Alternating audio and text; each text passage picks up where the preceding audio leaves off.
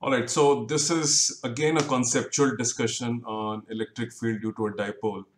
But this time we are calculating the electric field at the equatorial plane, which is the perpendicular axis to the line joining the two charges. So you can see the red dot, is the equatorial plane. And I have selected a point.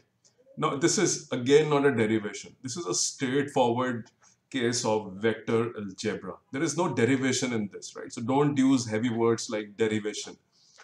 If you know the electric field due to a charge at some distance, you can easily do that. So I have also done, calculated the electric field due to plus charge and electric field due to minus charge.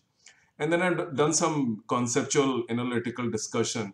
On the right hand side, you can see the sign components of the two electric fields. EQ plus and EQ minus are cancelling each other, and the cos components are getting added.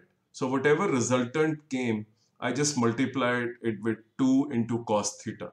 That's the answer of electric field. When it comes to direction, I just drew the electric field from positive to negative, and I know the direction of electric dipole moment is from negative to positive. So even the direction of resultant was easily found out using some knowledge of electric lines of forces. Thank you very much.